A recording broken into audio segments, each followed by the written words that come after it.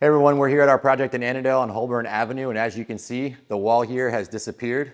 What I'm standing in is going to be a huge island, a 10-foot island, wide open to your living space and dining space. We removed 3 different walls in this area, including a coat closet, a living room wall, a dining room wall. Had to relocate some ductwork, but as you can see now, when you walk in, you're going to have a wide open space, living, dining, kitchen.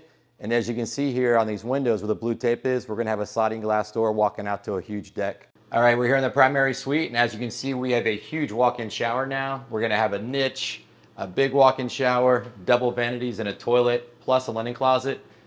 More than doubling the size of the bathroom, and we basically stole a lot of space from what was the original walk-in closet here to give you a much more luxurious primary suite. When we're standing here in the newly expanded rec room, as you can see, right where I'm standing was our water heater and furnace, which we had to relocate behind me here in order to capture this space. More than doubled the size of the existing rec room.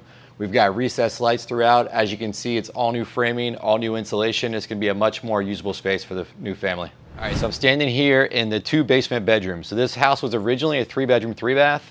By completely gutting and renovating the basement, we've taken it to a 5-bed, 3-bath. Standing in a really large guest suite here. As you can see, another one behind me.